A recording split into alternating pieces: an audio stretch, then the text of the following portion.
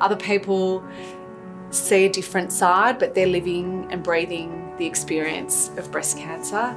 So for them, they've had to see me probably in my hardest and darkest times, but they've also been able to support me and give me a lot of love, and it's brought us closer together. Telling Dad was really hard because I didn't want to upset him. It was really hard for him to watch his wife go through breast cancer and pass away, so I didn't want him to have to go through it all again with his youngest daughter. Without my wife, without my daughter, I wouldn't be here. I would have given up. It's just a hard road that's just been so good to me. Without them, I would not be here. I keep saying that, and it's a fact of life. I would not be here. So, sorry.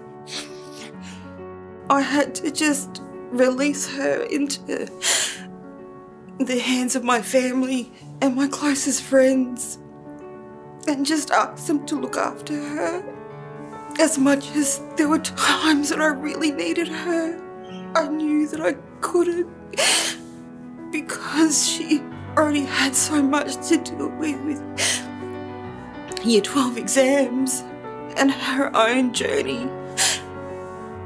I don't know what I'd do without Phyllis in my life.